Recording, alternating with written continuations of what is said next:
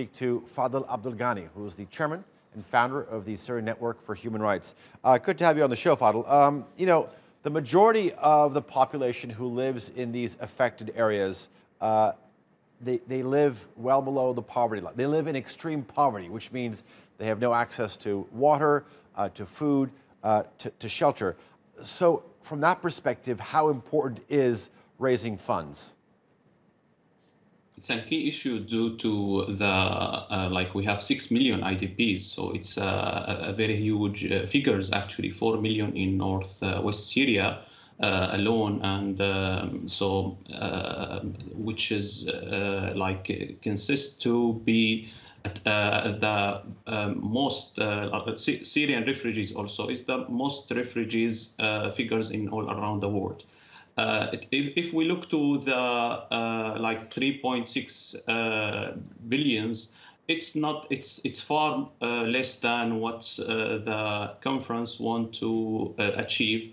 And if we analyze these figures, comparing with the previous year, the EU dropped in $1 billion. The second question, where is the Saudi Arabia? Britain is below $100 million, lower than the previous year.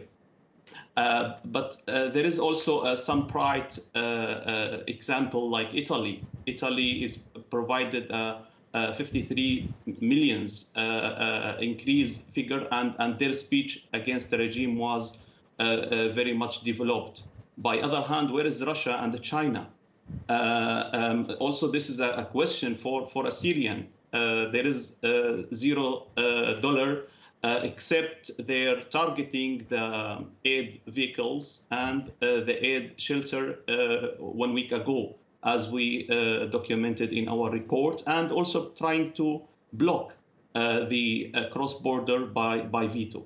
Fadel, tell me this. I mean, I think it's extremely inspirational to actually see examples like Italy. But the fact of the matter is, when it comes to relief efforts and fundraising for Syria, the general trend is going downwards. I mean, this does not look promising. Why do you think that is?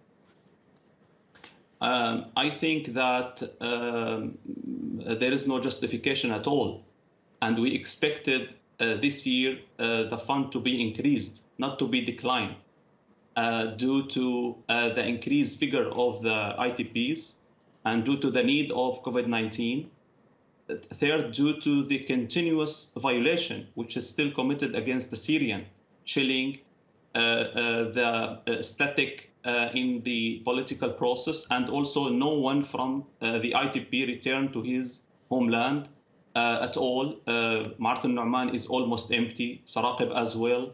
Those are the poorest part of the society, and they rely totally on the relief. So that we always requested the relief to be focused inside Syria. So there is no justification for those drop at all.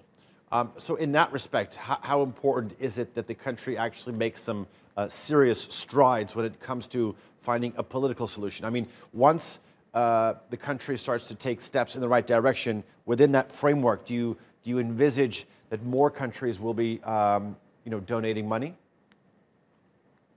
We don't want, first of all, we don't want this conference to be focused just on aid. And the fundamental issues like political process and also protection, civilians protection, rising sanction against the perpetrator, and also link the aid to the human rights behavior. Those are neglected issues being discussed in the conference, and those are the fundamental issues.